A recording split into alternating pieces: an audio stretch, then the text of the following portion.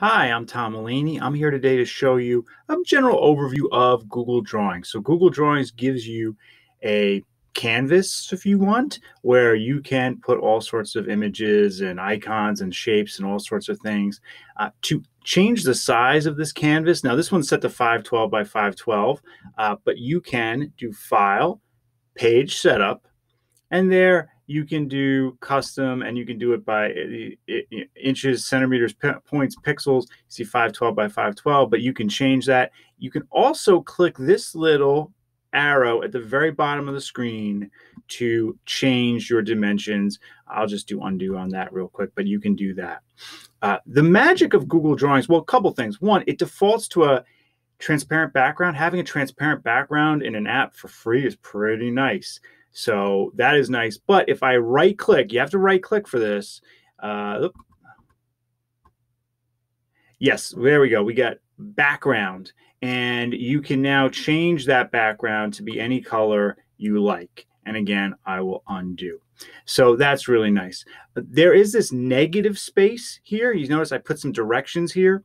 There's a negative space to the left and to the right, which is really useful because you can put directions, or even if you could have a picture that inspires what goes on the actual canvas, whatever. And it doesn't, when you go to save the file, so file, download, and then save as one of these four formats, even PDF, it won't convey. So that's really nice. So having that negative space is very, very useful. The magic really of drawings is all in the insert menu, because this is where you can insert your images, just like in Docs or Slides. You can insert a text box. I already have a text box right here off to the side. The shapes, so this is where you get your shapes. And so here, I'll just put in a little shape real quick. Like I'll put this cloud in there, and there you go. You get this cloud. And then once you have it, you can start doing all sorts of things. You could change the fill color, or even make the fill color a gradient, or make it custom.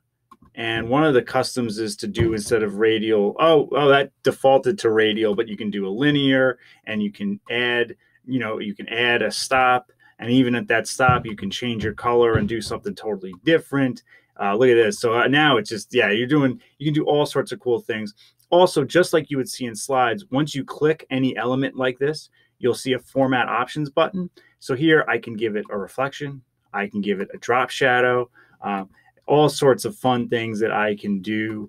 In fact, this drop shadow, let me just manipulate that and make it, let's see, change my distance.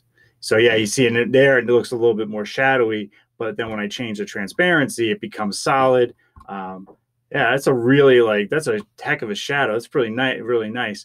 And then of course, you can just resize that and move it around and do all sorts of fun things with the transparent background, which is nice. To get it to the center, I just need to use the grid lines there, drag it to my grid lines. Now I'm centered.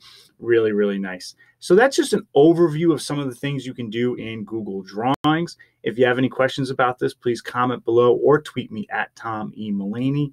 Please like, share, and subscribe, and thank you so much for watching.